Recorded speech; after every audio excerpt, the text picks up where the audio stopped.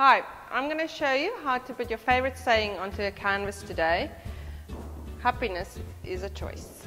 What you will need for this project is a canvas, some scrapbook paper, Mod Podge, repositionable spray adhesive, black acrylic paint, a paintbrush, a sponge roller, a craft knife, scissors, and then of course your words.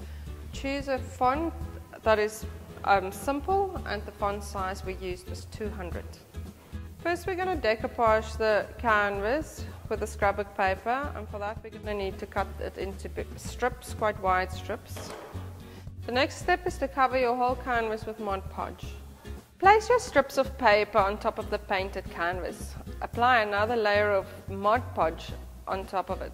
Repeat this process until you've covered the whole canvas with paper.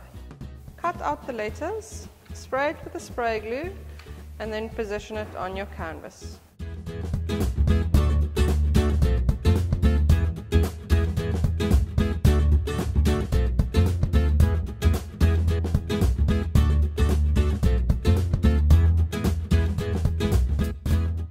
Once the paint has completely dried, peel off the letters.